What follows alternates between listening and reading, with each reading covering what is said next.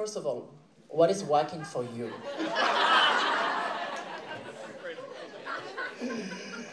Merci, mon ami. What is Waacking for me? Waacking is life. It's self-expression. It's freedom. I was 19 when I started dancing in the clubs, and I started Waacking, and I was coming from one place. I was married. I thought I wanted to be a veterinarian, and I walked into this disco, and the DJ changed my life that night. And no, it's true. It's like the song, "Last night a DJ changed my life." It's really like the song. It helped me find who I was and who I was going to be. And the club was a safe space for us all to explore and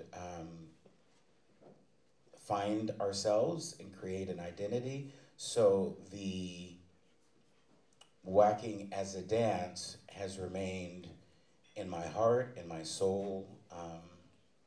It's part of me. Definitely.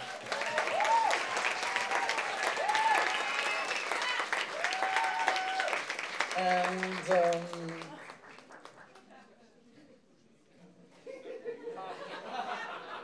so, as I said in the beginning, you had the great opportunity to work with great artists, legends, and what was it like to work with Diana Ross? Can you tell us when the first time you met her and how the magic? Well, I was doing a show for a woman named Toni Basil, and I don't know if the room knows her. You might know a song that she did back in the 80s. Oh, Mickey, you're so fine, you blow my mind. Hey, Mickey. Anyway, that's Toni Basil, and she's an incredible dancer, singer, choreographer, and I was doing her show, and a man named David Winters, who was a dancer in the film, the original film West Side Story, and a very important director and choreographer, asked me to be his assistant, choreographer and lead dancer for Diana Ross. I was 20 years old, and I just found myself in this place. And I helped convince her that rather than take something predictable, there was this new dance and these dancers that were doing something that was in the gay clubs. It was underground, it was new, and I took her to the club, and she fell in love with it, and she said, I have to have this, and the rest of my career is history. But I don't really want to talk about me. Oh. I'd like to talk about all of these people. That was my next question. What did you think about the people, well, the dancers tonight? What did you feel, you know? Well, I want to share something with everyone.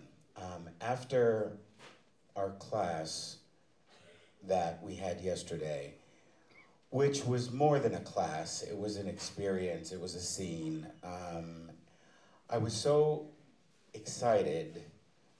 I went home and had something to eat, and I posted something on Facebook from the class of all of you dancing, and just went to bed with a smile on my face. And in the morning, I woke up to my phone blowing up, ding, ding, ding, ding, ding. And I'm wondering, you know, is there like an earthquake in California, or is Donald Trump president again, or something? I don't know. What's happening? I'm sorry. I digress. But I knew something is going on, and so I opened up my phone, and Facebook was blowing up about all of you. And interestingly enough, those people that took class last night, the people that I was talking about that are still alive, that are still in the community, all of them had seen the video, and it was like they were living the experience again through all of you. And not only did Princess Lockaroo chime in and, you know, say you guys killed it, Kamari, and then the same from LA, and then a young man from Sweden, Joachim Hövel, who's the creator and producer of Street Star, who was one of my babies back in the day, and we danced together in Sweden in the 80s in a group I had called Waacking. He had, I mean, everybody was just like, what the fuck is going on in Montreal?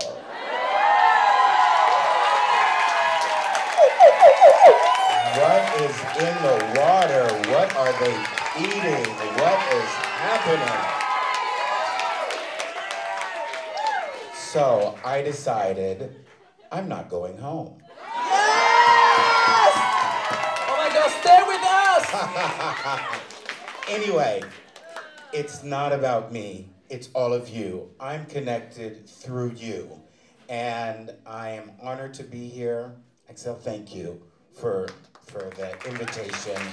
Thank you to your staff and your crew. Thank you, Montreal. Enough about me. Thank you. Thank you, Billy, on l'applaudit plein de fort. Merci, Billy. On a trop de la chance.